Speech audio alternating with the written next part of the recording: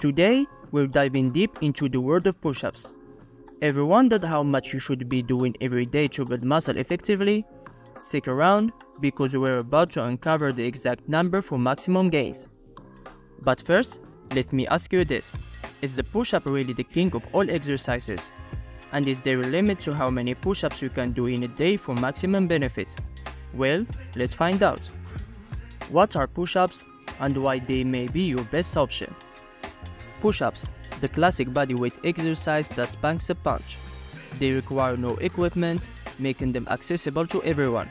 Plus, they're simple to execute and offer a smooth progression, thanks to its many variations like the knee push-ups for beginners, standard push-ups for intermediates, and the one-arm push-up for the advanced. Understanding muscle hypertrophy and MRV.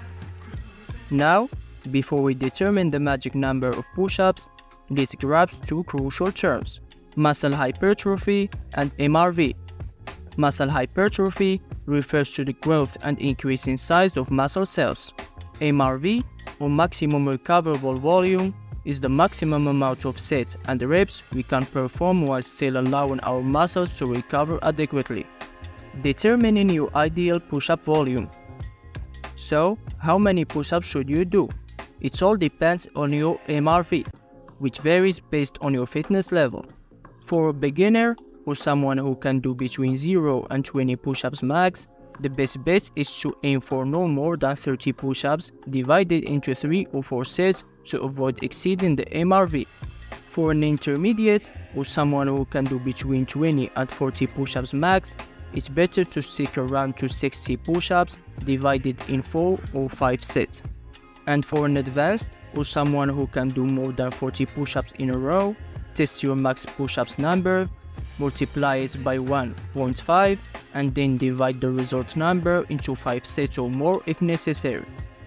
The number one hack for optimizing daily push-ups. And now for the ultimate hack to optimize your daily push-ups. Recovery. Maximizing recovery is key to muscle growth. Here is how. Firstly, if you're feeling sore, dial it back. Doing less than half your planned push-ups or even skipping that day is advised. Soreness indicates your body's still rebuilding, so listen to it. Secondly, prioritize sleep, nutrition, and hydration. Lastly, reduce stress as much as possible. And there you have it, folks.